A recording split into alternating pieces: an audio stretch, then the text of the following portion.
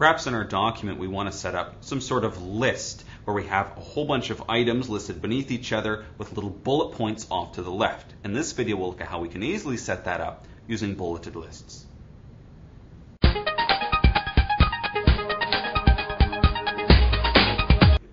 So to turn some text into a bulleted list, let's work with some existing text. So here I already typed out a list and I've just got them spaced with a paragraph return here.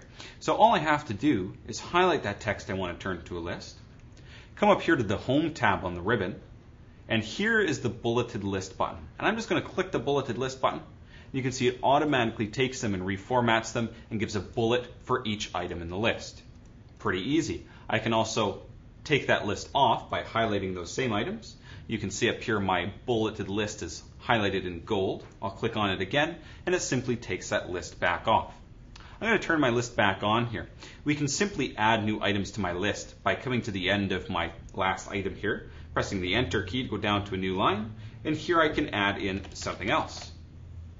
If I want to go down to a new line without starting a new list, so go to start a new paragraph, I'm going to press Enter once, and then press Enter one more time. And then you can see now I can go on and I can carry on with my paragraph. Pretty easy to do. We can also do this with lists.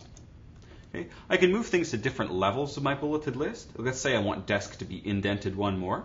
I can put my cursor here and I can press the Tab key. Tab is going to bring it over and make it indented one, so it's the next level in the list. Okay.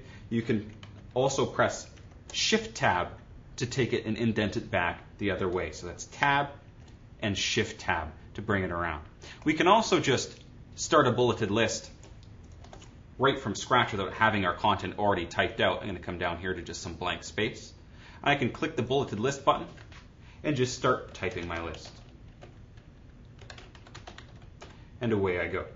And again, if I press Enter twice, it takes me back down and I've done my list. So there we have setting up bulleted lists.